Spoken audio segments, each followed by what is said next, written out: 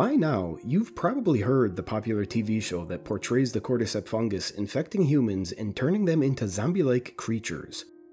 But let me tell you, the real-life scenario is much more terrifying. I work in a lab that specializes in plant and fungi experimentation. Our primary focus is on developing new drugs for the pharmaceutical industry, including everything from anti-aging remedies to creating the next blue pill.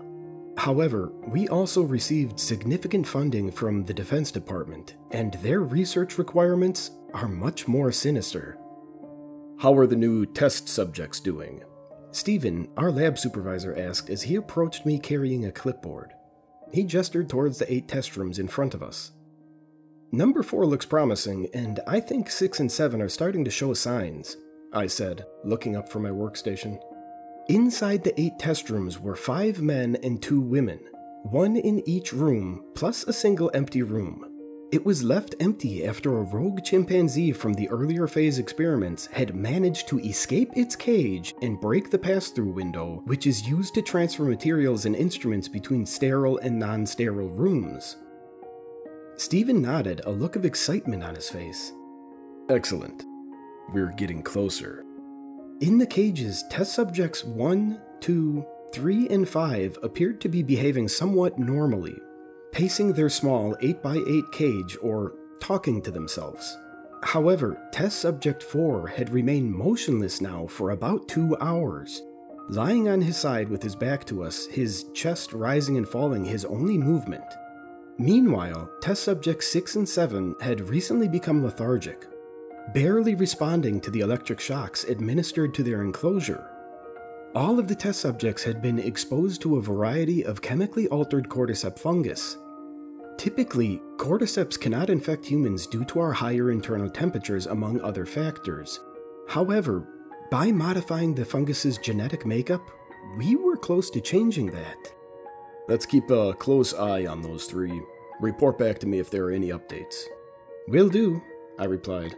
With that, Stephen left the room and I returned to monitoring the test subjects' vitals on the screen. Interestingly, subjects 4, 6, and 7 had significantly elevated heart rates, almost 50% higher than the others. Additionally, their endorphin levels, the body's natural painkillers, were unusually high, indicating that they were experiencing intense pain, despite showing none of the typical outward signs. What do you make of this? I asked my lab partner Mike while pointing to the screen with my pen. He looked over the vitals on my screen. It looks like they are in intense pain. Those sorts of levels would be what I would expect to see if someone were on fire, he said dryly. Yeah, that's what it looks like to me as well, I replied. Our test subjects were some of the worst criminals our government had locked up. The advantage of working for the Defense Department, especially where we required human subjects, was there was no shortage of forgotten criminals, terrorists, murderers, or other violent offenders. These individuals were typically housed in maximum security prisons and were serving lengthy sentences, often for life. While the use of human subjects in scientific experiments is controversial and subject to strict ethical guidelines, the Defense Department saw the need to conduct these tests outside the normal guidelines. Therefore, the rules no longer applied, and we had the green light to do whatever we needed to get the results. Let's do a blood test and see if the troponin levels have increased on subjects 6, 4, and 7, I said to Mike. Mike nodded and left his seat to get dressed in his hazmat suit. With the heart rate and endorphin levels so extremely elevated, I thought it could be possible that the cordyceps is already spreading through the test subjects, paralyzing them while simultaneously causing immense pain. If my theory was right, then not only will we have successfully managed to infect the first human ever with cordyceps, but it would have taken effect within 3 hours of exposure. Cordyceps is a type of parasitic fungus that primarily infects ants as well as other insects such as beetles and caterpillars. The infection process begins when a spore of the cordyceps fungus lands on the exoskeleton of an ant. Once the spore is attached to the ant, it begins to grow long, branching filaments that penetrate the ant's exoskeleton and start to invade its body.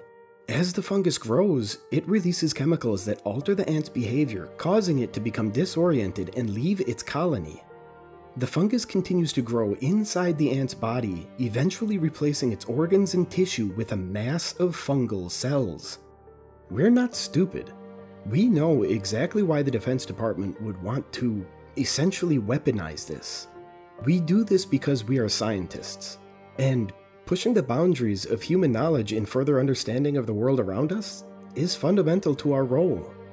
Now fully suited up, Mike entered the first test subject's room, number 4, and activated the cage squeeze function. The cage started to close in on the test subject, squeezing in from the front and back. This process meant Mike could get up and close to the test subject without risk to himself. But just as the cage closed in tight, locking the subject in place, his skin burst apart from multiple areas and sharp dagger-like spores fired out in all directions. Panicking, Mike turned and ran for the door he just came through. I reached out for the emergency lockdown button to prevent him from leaving and hit it a second too late. Mike ran out into the connecting corridor, screaming in pain. Some of the spores had penetrated his suit and were now drilling their way into his body as Mike screamed and clawed at the holes, ripping his hazmat suit while trying to grab them out. I activated the alarms and locked down my door as Mike thrashed about in the corridor. A few minutes later, I heard security come running down the hall and yell at Mike to get down, but he was in too much pain to respond. The security guards continued to yell at Mike, tasers drawn, when Mike suddenly started running at them. Without flinching, both security guards tasered Mike, dropping him onto the floor. Then they slowly approached to restrain him when suddenly Mike's body tore open and fired out more dagger-like spores. "Impossible!" I yelled at the camera as I watched both guards get hit by the spores. The cordyceps had multiplied and spread within minutes. The guards, now themselves in agonizing pain, ran back through the doors that they had come from and into one of the main lab halls where more than a dozen researchers were working. Watching through the cameras, I saw the researchers panicking and trying to escape via the now locked doors as the two security guards thrashed around. Then, just like Mike, the security guard's skin split open, firing multiple spores around the room. Most of the researchers had now been infected, and those that avoided being struck by the spores weren't so lucky a few minutes later as more spores went flying around the room.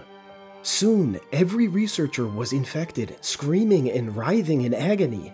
I stayed in my locked room for hours, watching as the infected slowly stopped moving. One by one, they collapsed to the floor or on tabletops, and I watched in horrified amazement as fungal growths started to sprout from the holes in their skin. I eventually put on a hazard suit, unlocked the door, and left the office, slowly walking towards Mike's still body. By now, he was covered in fungal stalks and mushroom-like growths, and even had one growth right through his eye socket, popping his eyeball out to the side. But that wasn't the worst thing. The worst thing was his other eye, which was fixated on me. It had an expression of sheer terror and agony. He was alive, paralyzed, and appeared to be feeling every horrifying moment as the cordyceps slowly dissolved his internal organs and replaced them with fungal growths. "I'm sorry, Mike," I whispered, genuinely upset at his predicament. Mike was a good guy, but I knew I couldn't help him. The cordyceps was devouring his internal organs as he lay there. So I did what any good scientist would do. I carefully took a sample of the growth from his eye socket and a blood sample. I then carefully attached a mobile heart rate monitor to his arm through one of the ripped holes Mike had made earlier, and then slowly backed back into the secure room, locked the doors, and awaited my rescue. The data I could get from Mike would no doubt prove invaluable for our next attempt. So, here I wait. It has taken longer than I thought to be rescued. It's been about 60 hours since Mike got infected. The bodies are now unrecognizable lumps of fungal growth, and Mike's heart finally stopped registering a pulse around 15 hours ago, which means he was alive for 2 whole days after the infection. He did have multiple heart attacks during that time, no doubt from the pain of multiple organs turning to slush. But somehow, he was kept alive. I have tried the internal lines multiple times, but no one is answering. It's probably a security protocol I'm unaware of, and I can't see the cameras outside this part of the facility. But I am sure they are just taking extreme precautions. After all, the last thing anyone would want is for this to escape the lab. But I'm sure everything is fine. At least, I hope it is.